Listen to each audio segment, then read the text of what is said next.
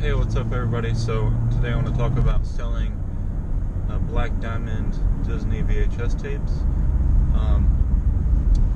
So recently, within the past few years, there's been a lot of articles about, it's kind of like clickbait articles saying this is how much your old stuff could be worth, and they had all these Disney Black Diamond VHS tapes that were selling for thousands of dollars. That's just not true. They're not worth anywhere near that. You can find, if you would just travel around to Goodwills, you could find hundreds of them.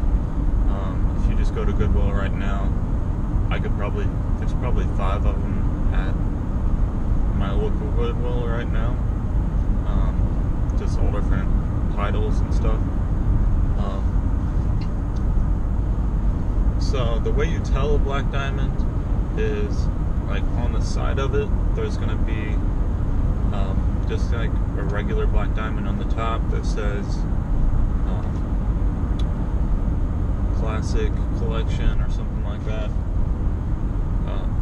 That's really how you tell. That's really the only difference between black diamond and a regular edition, is just that symbol on the case. I have sold a few, but you're not going to get thousands for them. You're not going to get hundreds for them. So really the only one I've sold is the Beauty and the Beast one, which is on there a lot. That's the title that's in all those articles that sold for tens of thousands of dollars, is the Beauty and the Beast. So I think because of that, it actually increased in price a little bit. A lot of people started buying them, maybe to resell, I don't know. But I've sold one on eBay for like $10 or $20, and then I've sold probably like 3 or 4 on Amazon. So you really would just want to search Black Diamond VHS on Amazon and kind of look at the rank. If it's under like 200,000, you should be good at selling them. But if it's over that, then I wouldn't list it at all. And I think there's Beauty and the Beast listing, and when I listed it, it was going for like 15 bucks. So you get like 8 after fees. So I sold a few like that.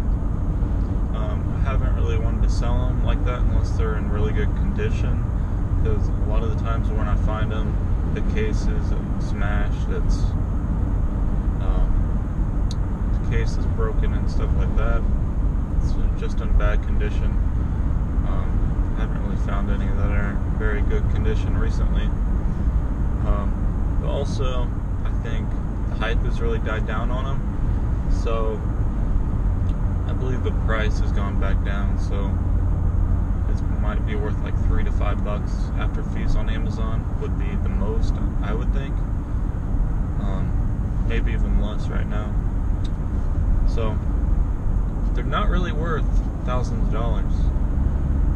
So I would rethink that. I would just do research on eBay and look at the actual solds, and don't just see like one sold listing for $1,000 and just think they're worth money, because they're not.